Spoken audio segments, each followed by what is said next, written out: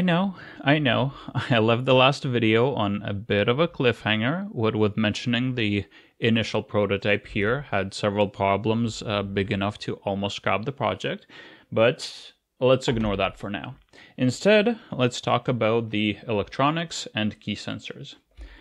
As I mentioned in the video about piano actions, there are commonly two ways to sense that a note has been played on the keyboard, such that the velocity of the key is also recorded. The first is to use something like these over here, optical slot sensors that are triggered consecutively, and the second is to use a variable sensor like this magnetic Hall effect sensor. What? Too small, you say? Here, let me zoom in for you. This should be better. As I was saying, the first way is to use two or more on-off sensors that are triggered consecutively as the key is nearing its fully pressed state. Let's use this example with the optical slot sensors. They have an infrared emitter on one side and a phototransistor on the other. So if something such as this paper flag gets between the two, then they're considered as closed, otherwise they're considered as open. If we have two of them, like this, right next to each other, and insert the flag from one side to the other, the sensors trigger consecutively, with the left one triggering first, followed by the right one. Based on the timing of these two and the distance between the two sensors, we can calculate the speed at which the flag was traveling. This is pretty much what you have in the vast majority of digital pianos, be they cheap synth action keyboards or hybrid grand pianos. In some cases, more than two sensors are used, but that's mainly just for preventing false triggers during quick repetitions. The second method is to use something similar to a magnetic sensor, or basically any other analog sensor, such as, for example, in here, this Hall effect magnetic sensor. It works by measuring the magnetic field passing through it, effectively producing data or voltage based on how far or how close the magnet is to it. So if we attach a magnet to the key and place the sensor on the frame, then as the key is pressed, the magnet will come towards the sensor, thus triggering it. In this particular case, I'm just moving the magnet close to the sensor, and you can see from the LED right here that it just slowly starts to turn on and is turned on, is brighter the closer the magnet is to the sensor. Properly calibrated, this means that when the key is at the very end of its downward movement, a key press event can be triggered, and the distance measurements from the last couple milliseconds or microseconds of the sensor can be used to calculate the speed at which the key was moving. And so when the time came to pick between the optical sensors and the magnetic sensor for my DIY piano, I said yes. I'm going to use the optical sensors, 2 per key, around here to measure the movement of the actual hammer right before it hits the hammer hit felt, while simultaneously attaching a magnet to the key lever action here and measuring its movement with a magnetic sensor. Why would I make it needlessly complicated like that? Well, several reasons. By measuring the hammer's velocity with the optical sensors here, I could get the best result in terms of how loud the note should be played, as the velocity of the hammer right before hitting the hammer hit felt would directly correspond to the force with which it hits the theoretical strings. Measuring the hits this way, however, prevents me from measuring when the key is released, which is important, as it is when the key is released and passes the halfway point that the dampeners on an acoustic piano fall on the string and quiet the sound. A regular digital piano measures key movement, not hammer movement, thus allowing both key hits and key release events to be measured with a single set of sensors. But since I wanted to record the hammer movement, I couldn't do that. So to measure a key movement, I decided to add the magnetic sensors to record the actual position of the key, which will allow me to not just time the key release events properly, but also send MIDI MIDI data about the real-time positions of the keys, something that does change the sound in an acoustic piano, such as a slow release causing the notes to quiet gradually when compared to a fast release, though at the moment that's not a function that's actually used by any piano VSTs. Oh well, let's consider it as a future-proofing feature. Now, let's focus on the optical sensors, since there is one more detail that I didn't mention. Here in CAD, we see a side view of the two sensors on the right, or more importantly, the 0.5 millimeter gaps where the sensors check for anything blocking the light's path. And the plastic flag composed of two parts, the 3 millimeter top section followed by a 2 millimeter gap, and an 8 millimeter bottom section. This flag design is a bit more complicated than the single solid flag, and the reasoning behind it is to decrease the measurement distance from the 4 millimeters between the sensors to the 2 millimeters that I needed. Let me explain.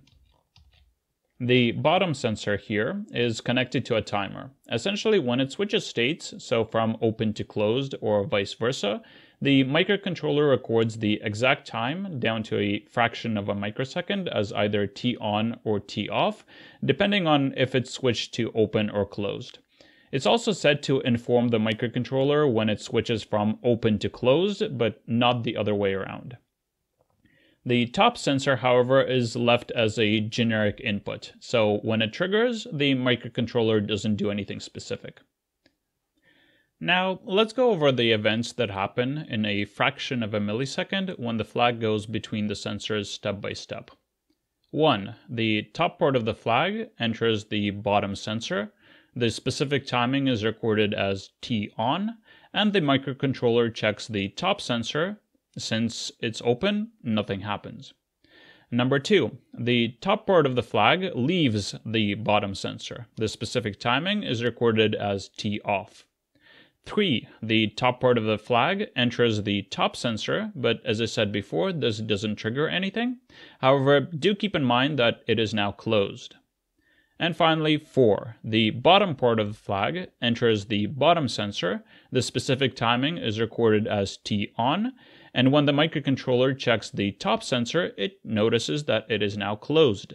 This means that a key hit has finally occurred, so the velocity of the flag can be calculated based on the time difference between T on and T off, and the distance traveled, which is this gap of 2 millimeters and not the 4 millimeters that is the distance between the two sensors. And this means that if I narrow this 2 millimeter gap, I can get an even tighter measurement, though in practice I found that the 2 millimeters is a good enough distance. One last thing to note is that this process also prevents any false triggers. The only case where a hit is registered is in this very specific situation where the bottom sensor closes when the top sensor is already closed. The flag would need to be raised up by the entire 8 millimeters of the bottom sensor before dropping back down in order for such an event to occur again in a location where it's not meant to. And at this point, the hammer would have long since hit its limit, so this is physically impossible. Let's move on to the actual PCB design. I worked in EasyEDA to plan out the schematic as well as to lay out the board, mainly due to its ability to order the manufacturing directly from the app. It worked fine. Would have been nice to have some features such as signal reflection simulation for planning out the high-speed communication between the boards, but for a free product, it did what it was supposed to. Mind you, my project wasn't exactly all too complicated. Outside of sensors, LEDs, and the microcontroller, the most complicated part was the aforementioned communication between the boards. And so, going over the design. Right at the top, we have 16 optical sensors, 2 for each key, which are powered by this 5-volt line. The same line also provides power to the LED strip above.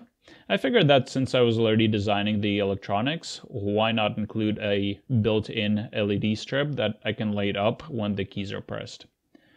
Going down, we have 8 debug LEDs that were helpful in testing the boards and debugging the firmware. the microcontroller along with its communication repeaters, and finally the 8 magnetic sensors at the bottom on their own separate board with some basic filters that'll measure the actual position of the key. The boards are designed to be linked in series with one another, with each microcontroller acting as the master for the board to its right and as a slave for the board to its left, essentially receiving commands from the left and echoing them to the right, while also receiving key press data from the right and passing them on along with its own data to the left when asked for. Since the leftmost board will essentially be connected to the on-off buttons, pedals, and the MIDI interface, this allows it to control all the sensor boards in series, regardless of how many boards there are connected together. Be it to request key press data, run calibration sequences, or set the LED lights based on external requests, such as using them for a metronome, just something I planned on for later. Now, just to be clear, I did play around with the idea of multiplexing the sensors such that I only needed a single microcontroller for the entire piano, essentially connecting them together in groups of 16 sensors that get read sequentially, and thus only needing 16 I/O lines with 4 selection lines, plus I guess 8 analog lines for the magnetic sensors. But I decided against it due to a couple of reasons.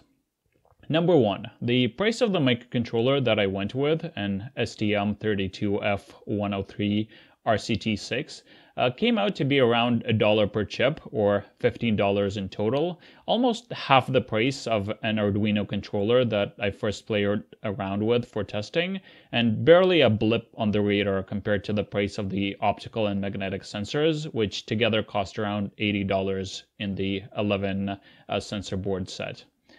Number two, using a dedicated microcontroller for a set of 8 keys meant I didn't need to worry about multiplexing, which simplified the firmware programming, as I could dedicate an I/O port for each sensor or LED.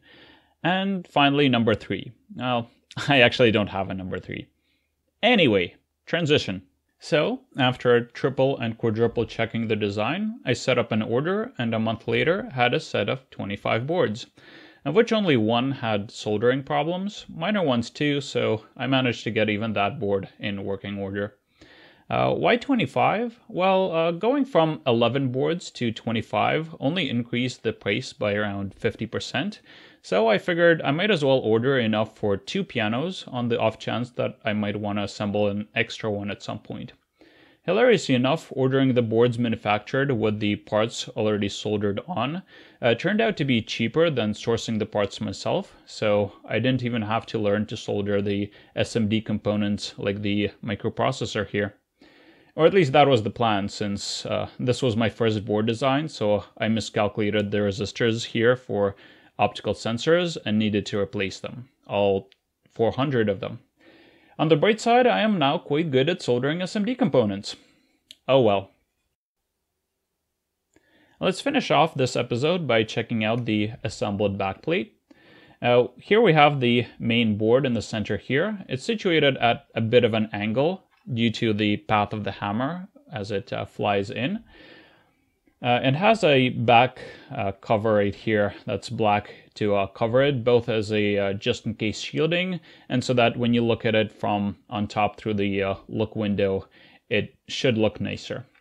In the top section, above the hammer hit felt, we have the LED strip behind its diffuser, and at the bottom we have the magnetic sensors. I decided to attach the magnets to the back rotor along with the back check, as I got better readings by gliding the magnet past the sensor rather than have the magnet move in and out. There's a bit of interference from nearby magnets when you have all 8 of them, or I guess 88 of them in a row, but the interference is below 5%, so I didn't even have to do any pre-processing for them. And that's all I have to say about the sensor electronics. Next video, I'll talk about the problems with the initial design and cover the next and final prototype that I ended up with after fixing everything. Thank you for listening, and until next time, bye.